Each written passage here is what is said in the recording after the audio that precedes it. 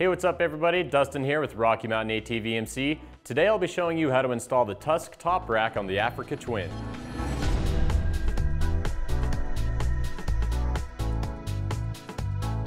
Alright, so today I'll be showing you how to install the Tusk Top Rack on the 2016 Honda Africa Twin.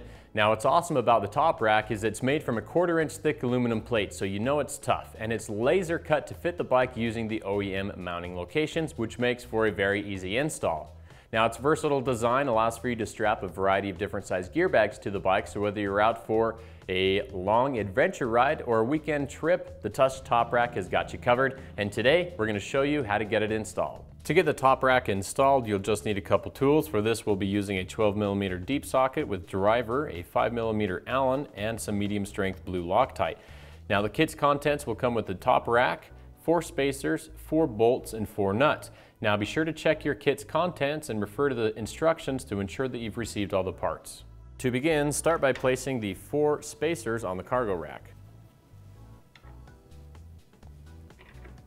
Before installing the top rack, be sure to prep the fasteners by applying a small amount of medium strength thread locker to the threads.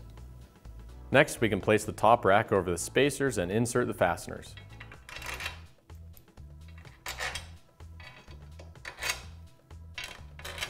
Install the 4 nuts onto the 4 fasteners.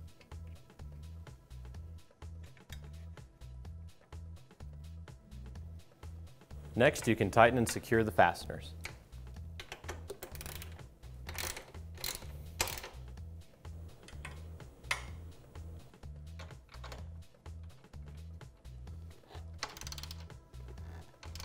Alright guys, and that's it. That's how you install the Tusk Top Rack. Now if you have any questions or concerns as to what we've done here today, feel free to leave us a comment in the section below and we'll be sure to get an answer back to you.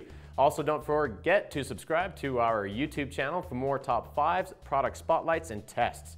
Alright guys, that's it for me. I'm Dustin with Rocky Mountain ATV/MC. Thanks for watching and keep turning those wrenches.